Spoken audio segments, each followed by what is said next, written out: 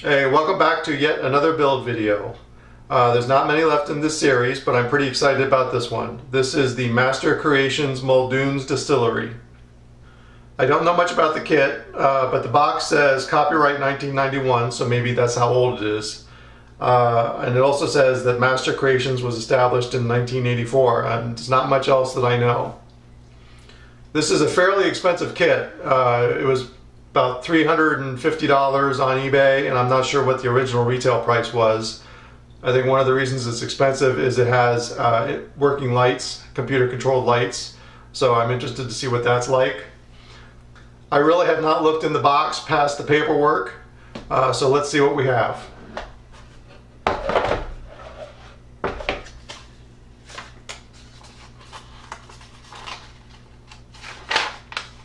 We have basically post-release notes,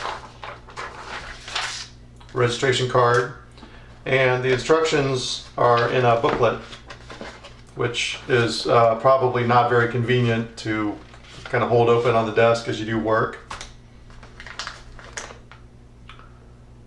It looks like there's an electric motor. We have a circuit board.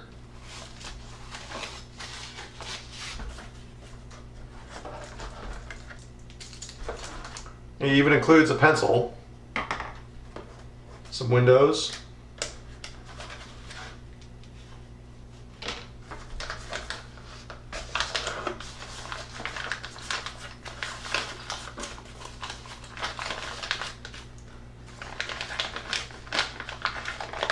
these are metal castings, so the walls are all metal apparently. It looks like the brick wall, metal castings for the brick wall.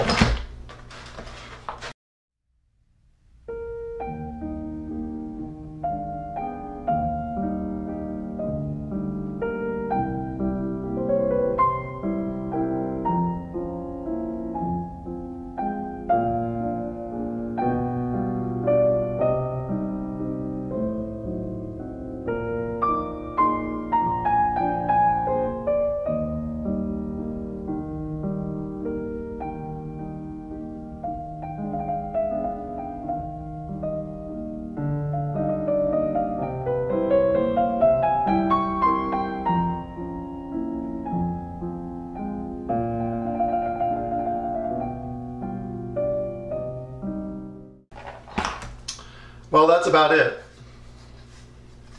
So obviously there's a lot to deal with here, so I will start digging into the instructions and see how to get started. There's not a lot of diagrams in the instructions, but he uses a naming convention where the second letter of each part indicates the section. So the main building is section M, and all the main building parts have M as the second letter of the part number. So the first step is to cut out all of the main building parts, which are all these pieces. And he doesn't mention anything about bracing, and he didn't give any bracing wood. I took a chance that I knew what I was doing, and I braced all the wall pieces, and I think I did it correctly so that they won't interfere with anything, but we'll find out. I painted the outside of the building with a brown color, Vallejo concrete and Vallejo dirt using an airbrush, so a couple different shades of brown on here. And now I'm going to paint the main building color, which is Folk Art Italian Sage. I'm going to use a sponge to apply that.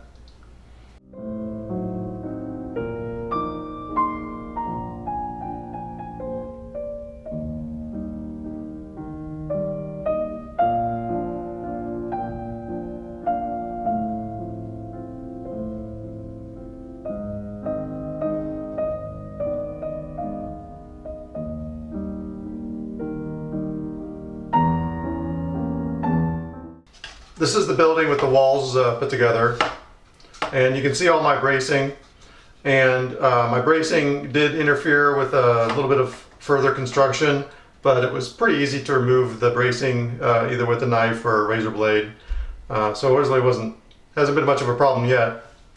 I have this piece which goes on this side. This is the water wheel side, and this is what they call the track side. So now I'm in the process of putting on the roof.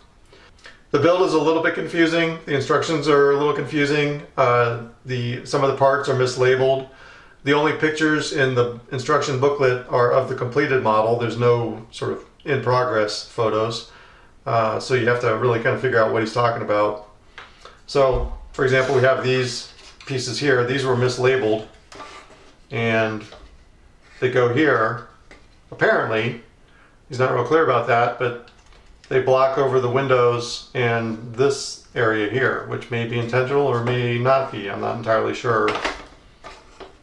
Well, I guess that's where the tower goes. But here, these are windows that are blocked over by that piece.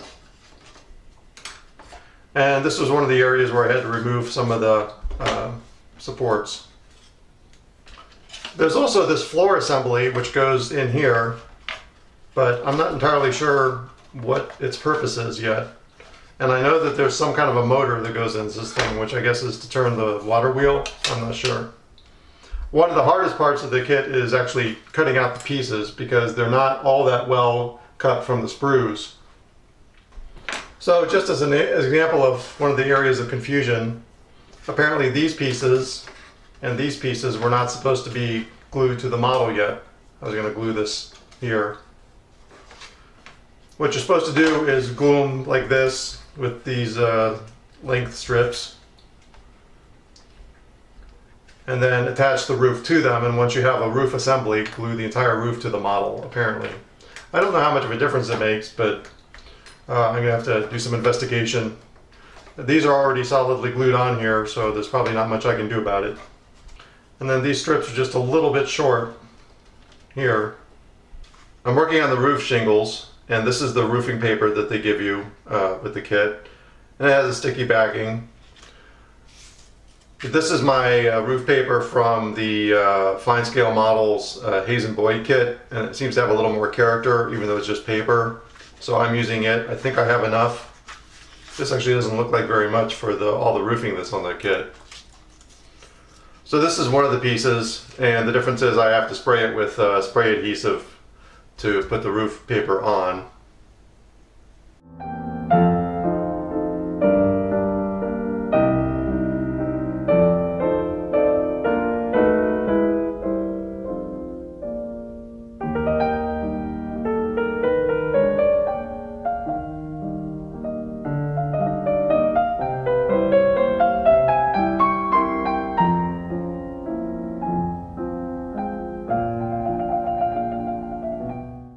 This is as far as I got with the roof shingles before I ran out, but that's okay. I ordered some online, and there's other stuff I can do before those arrive. I'm working on the water wheel, and one of the hard parts is going to be cutting the water wheel spokes out from this sheet. One of the things that makes this difficult is the grain runs this way, so these pieces and some of these pieces have grain running crosswise, and that makes them very fragile.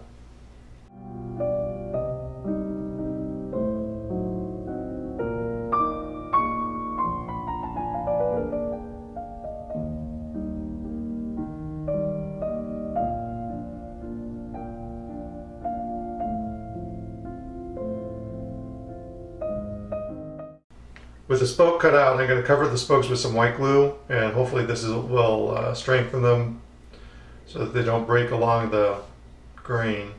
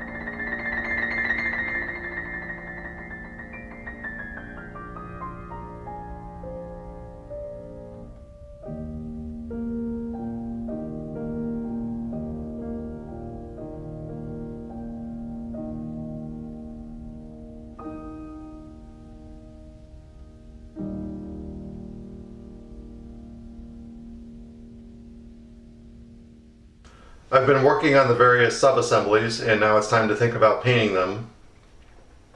We have the water wheel, 2 loading docks, the water tower,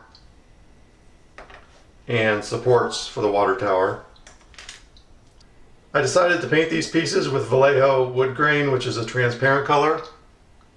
And unfortunately, my water wheel warped because of the moisture, and in trying to compress it, I collapsed it.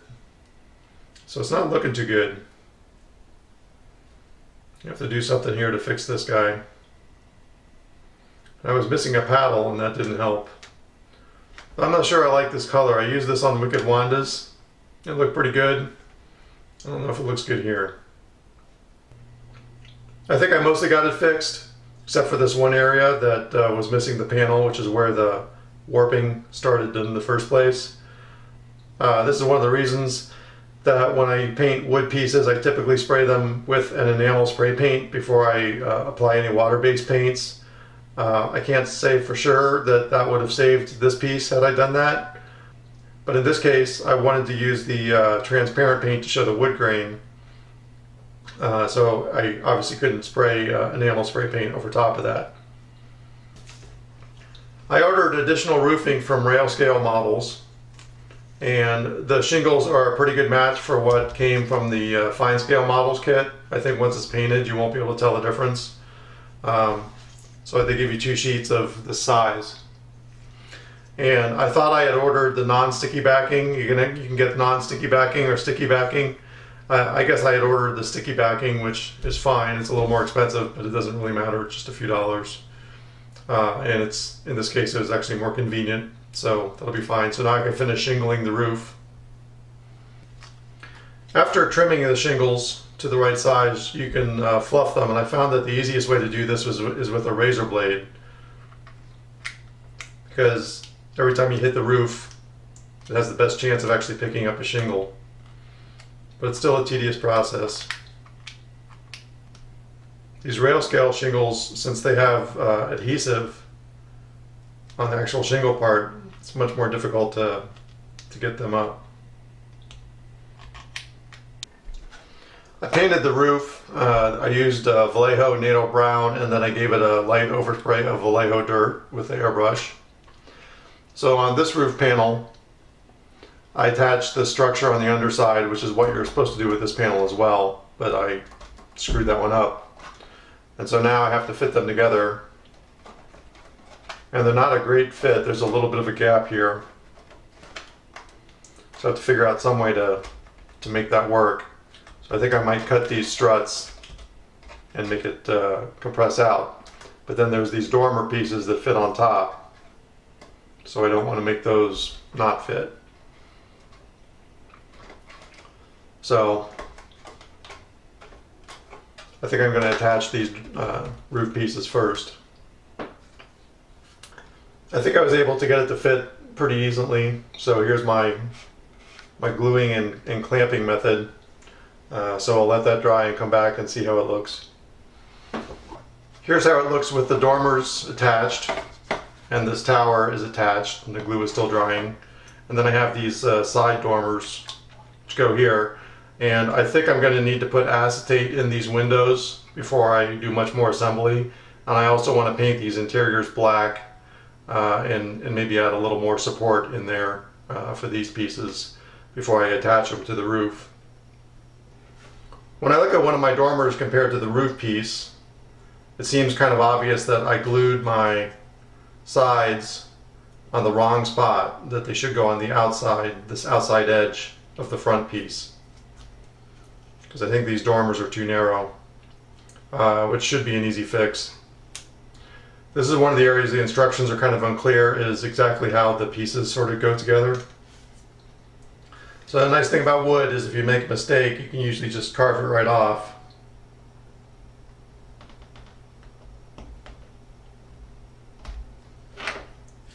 Like that.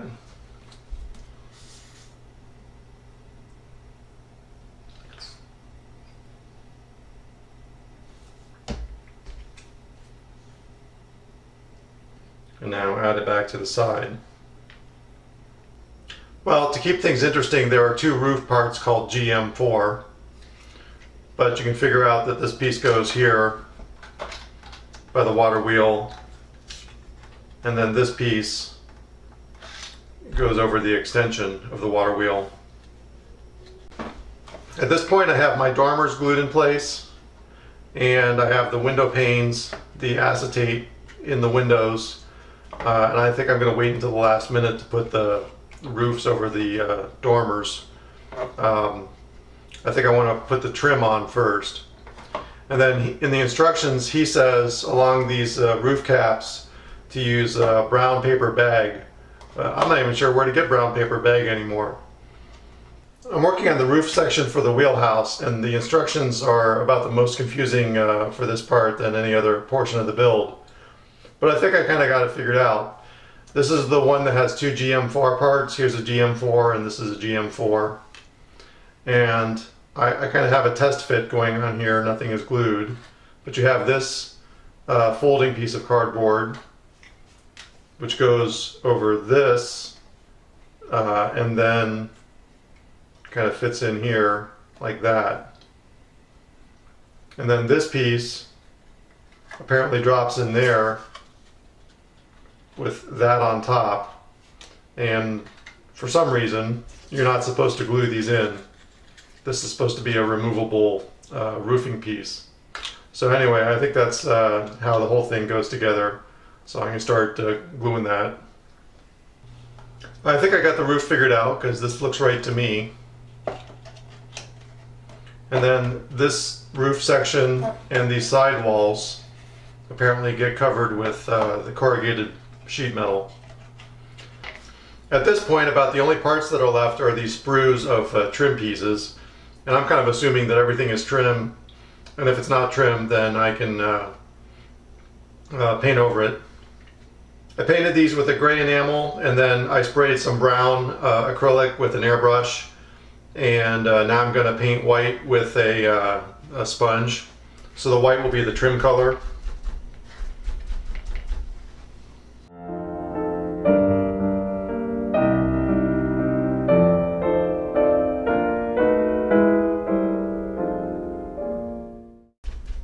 Once I cut it out of the sprue, the edges are going to be exposed as just the natural wood color, but I think I can fix that with weathering, so I don't think it'll be very noticeable. These are the pieces that I painted folk art barnwood and then gave a wash of a Vallejo dark gray, and now I'm going to dry brush on Vallejo silver gray.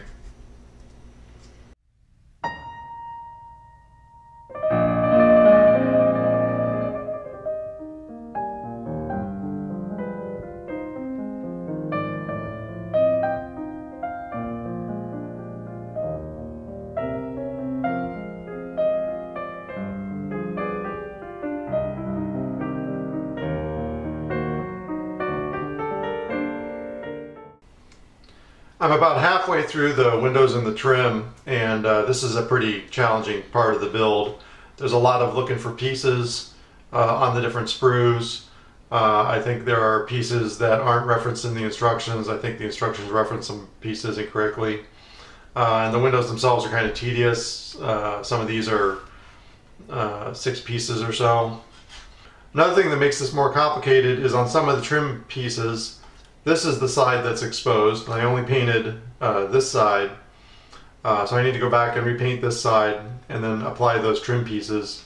So my approach is that I'm kind of like looking through and finding the pieces that are the easiest to fit, and then working my way down to find the more to deal with the more mysterious pieces. And then there's also the rafter tails. Many of these are rafter tails. I got all the trim and windows in, and that was really very difficult looking through all the sprues to try and find the parts, but just kind of chip away at it one piece at a time. I added the roof pieces, and for the capping I used just black construction paper, which I'm going to repaint. The dormer windows, they already have the glass in. All that remains on these sprues is the rafters, so I repainted them brown, and I'm going to attach them next. I'm trying to figure out how these low foundation pieces fit together, and it's definitely a puzzle, and the instructions basically say just to follow the pictures. Unfortunately, the way he did the scenery, you can't really see much of the foundation from the pictures. So I actually measured, and for these low pieces I have 20 inches of low pieces, and the building requires 17 inches. But there's also this piece they call the trackside shack, which also needs foundation pieces, but I'm going to deal with this later. So for the building, what I've done at this point is I glued these support pieces all around the perimeter. So those are going to hold up the various foundation stone walls like that. It'll give me a gluing surface. And I think I'm going to put some back supports in as well. Then on the water wheel side, there's this assembly which is higher, and it goes here. So unfortunately, this building, once you have the foundation in, does not sit flat. You actually kind of have to build the building into your layout. And since I don't have a spot on the layout for it yet, I'm going to have to work around that. Now since this side, which is what they call the track side, since it has a loading dock that goes all the way across, I do kind of wonder whether this is supposed to have a foundation piece, but there's nothing else in the kit to fill in underneath the dock. Well, this kind of crazy system here is my back supports for the stone foundation. So we'll see if I can make that work. This kit requires a lot of corrugated metal for the roofs, and then also there is this trackside shed where all of the walls are supposed to be covered in corrugated metal. This is what they give you with the kit. So this is actual metal. I don't really like working with metal too much, so I got some other stuff. This is from Casey's workshop, caseyworkshop.com, I believe. And so what I'm going to do is cut these into strips this size and then paint them. And also going to do that with these, and so we'll get kind of a comparison of the different corrugated metal products. And then I also ordered some from Foscale Models, but they're kind of slow on delivery, so we'll see if they arrive. But I did have these pieces left over from a previous build. So I will get started with that. These are my corrugated sheet metal pieces, and at this point I sprayed them with Krylon Camouflage Brown, and then I lightly oversprayed that with Testor's Graphite Metallic Gray. I used to try to do it lightly. It kind of came out of the can a little too fast, especially on this sheet. So I sprayed over that a little more of the Krylon Camouflage Brown. So at this point, what I'm going to do is I'm going to use a sponge and apply some rust colors. I have Pueblo, Traditional Burnt Sienna, and Rookwood Red.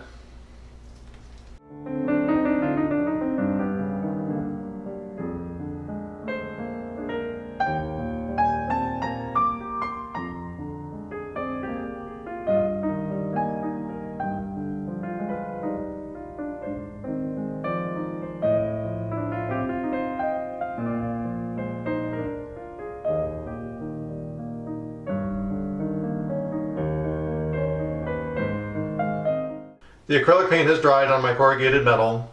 I have 2 cardboard sheets of this metal, and the other one I'm just going to leave it as it is for now and cut it apart and just use it with the acrylic paint. On this one I'm going to try a couple other techniques. So the first one is this Vallejo iron oxide pigment, and for this what I like to do is apply it using paint thinner like turpentine and just kind of spread it onto the panels.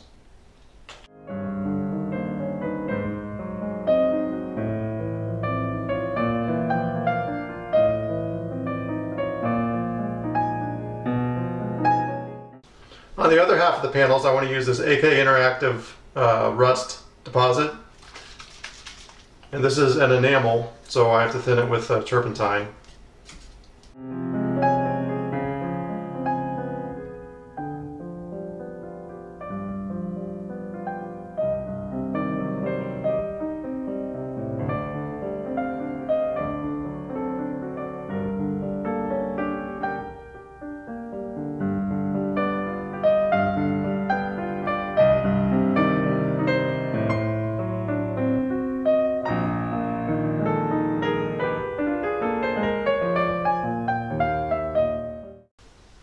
This is all of the corrugated metal that came out of those strips.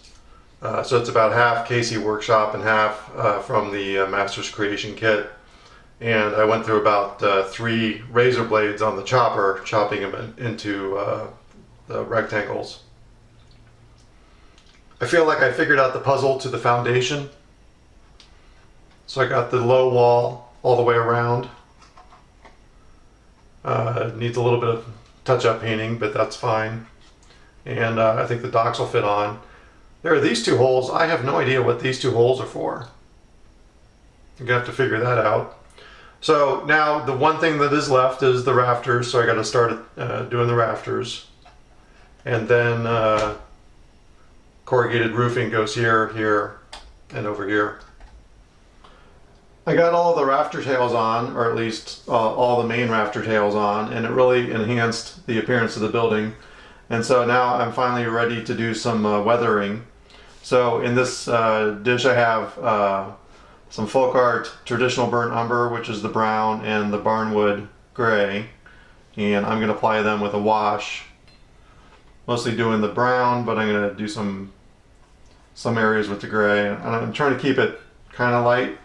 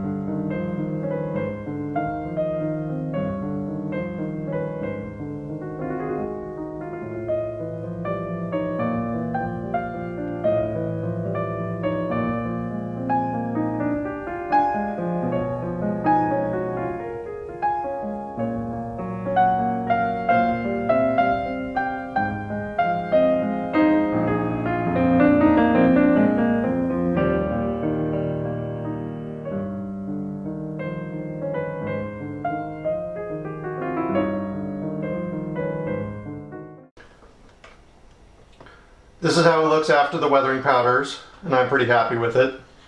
After the weathering powders, I sprayed it with some Tamiya flat clear to seal the weathering powders. And now that I've sprayed it with the flat clear, and I'm done with that step, I can install the windows. For the windows, I'm just going to use acetate from Hobby Lobby and just cut it apart and glue it on the inside. One part of the structure that I need to think about is what they call the trackside shed, which is this piece, which kind of fits on the end like this. This is just a test fit, and then there's a roofing panel. Goes there. And essentially this whole structure is covered with corrugated metal, and that's why they give you so much corrugated metal in the kit. But that just seems excessive. Yeah, I mean, I like corrugated metal, but that just seems like too much. So I'm trying to think about whether I want to rebuild any of this or none of this or all of this, and to think about how I can make that work. But you can see the gap. So there was apparently supposed to be rock that went underneath this, but it just didn't seem like there was enough to do that. I was skeptical that you could even get track in a freight car underneath here, but it looks like it fits pretty well. The one loading dock is in behind that, so it takes up some space. These walls were supposed to be covered with the corrugated metal on the front here. This is the roof that goes over the water wheel. I decided I didn't like that, so I put on some scale 2x10s along the side, and I'm going to trim those down and use that as the siding. And here's that removable roof piece that goes on like that. So this roof and this roof gets covered with the corrugated metal. but I didn't want to do the sides of the building. And it would have been tough to cut the corrugated metal to fit this particular angle, so that was another reason to do that.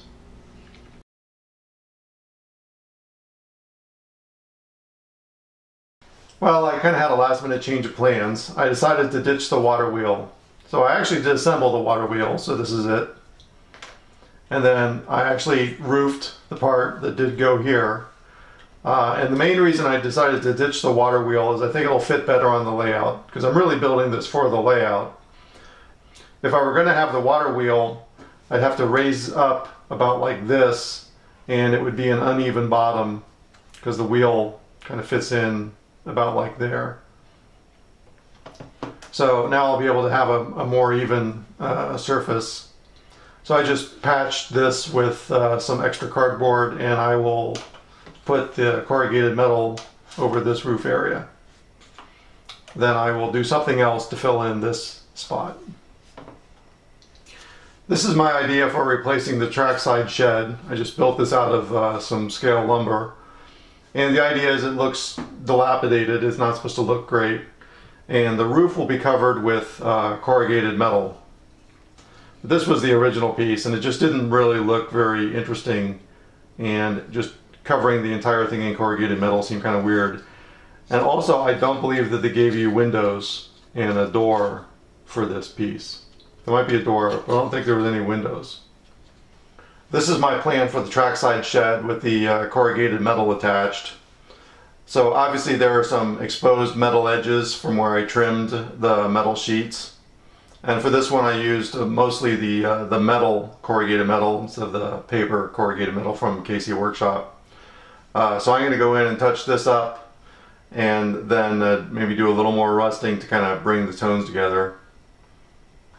I decided that removing the water wheel took away about 50% of the charm of this building, so I added back this piece. Fortunately I was able to save it.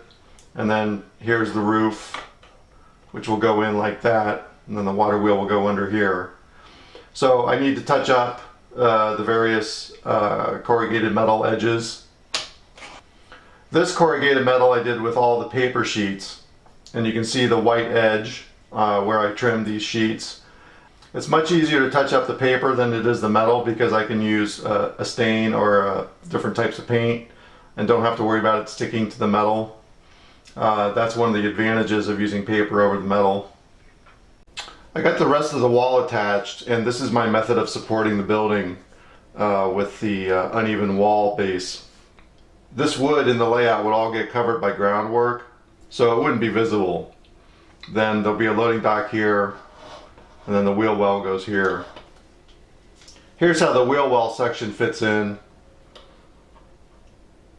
In the box art, they have the posts coming all the way out to the end of this roof section, which leaves this gap here. So I'm not sure how they handled that. So it's another example of sort of the measurements not really working out. These are some of the piping details that they give you, and it's also a bit of a puzzle to figure out exactly where they go.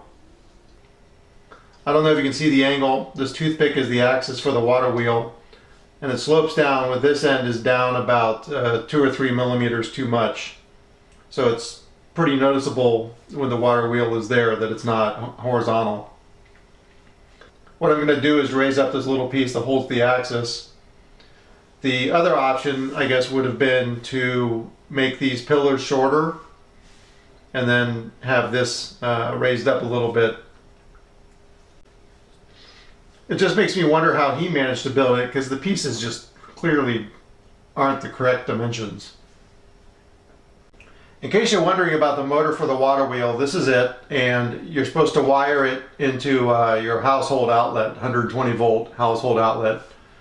It says here 120 volt, 60 cycle, and then it apparently rotates at 6 RPMs.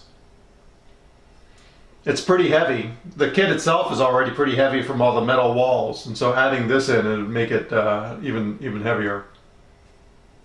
If you're wondering about the lights, these are the lights, and here's the computer board.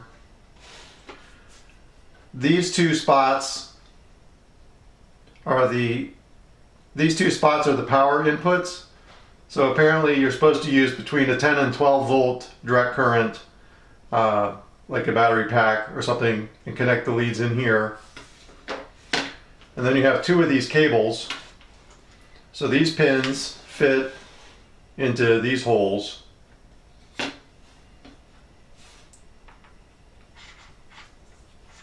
And then the other end, these wires get connected to the light bulbs. And then I think you program it with these switches.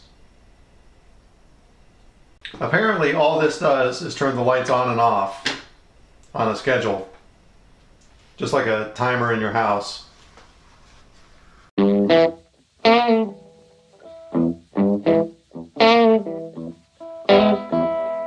I wish I was a catfish swimming in a deep blue sea.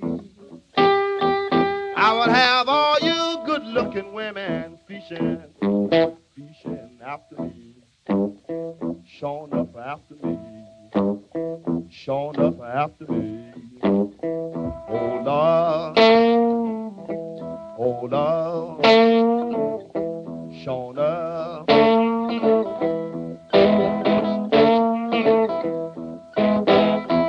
I went to my baby's house and I sat down on her step. She said, come on in now, buddy, you know my husband just now left. Showing up and just now left. Showing up and just now left. Oh Lord, oh well, oh well.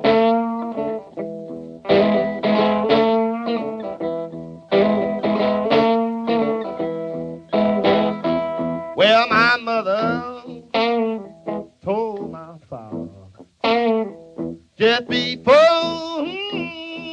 I was born, I got a boy child coming, he gonna be a rolling stone. Sure enough, he's a rolling stone. Sure enough, he's a rolling stone. Oh, well, he's a, oh, well, he's a, oh, well, he's a.